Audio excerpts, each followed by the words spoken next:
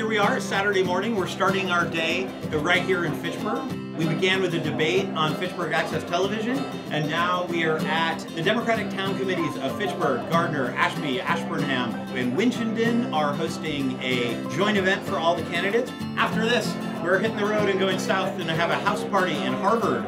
And then after the house party in Harvard, we're going to be going north. And we have two more house parties, both in Lowell. So it's a long day, a busy day. We started early, we'll end late. And actually, I will end late at my sister's house celebrating Mother's Day with my entire family. It's the life of the campaign. We have a Secretary of Education who frankly does not care about public education as far as I can tell. And that's tragic. So what do we stand for, right? This is about creating a public education system that is a great equalizer. I've spent my entire life and career trying to elect other people. So the idea that at this point I'd be asking you to help elect me is something that was a big leap for me to take. We got problems with police, we got problems with immigration, we got all kinds of problems. And since Nikki is leaving, she was there solving these problems. I think that we got a very good replacement.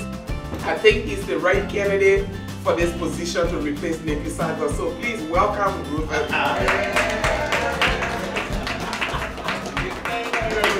That was the best introduction ever. So we'll continue to go to every room where we have people that I can listen to, people who I can learn from. You will make me smarter, and I hope that I will take the spirit from this afternoon, from this hour or so that we have together, and bring it with me on the campaign trail.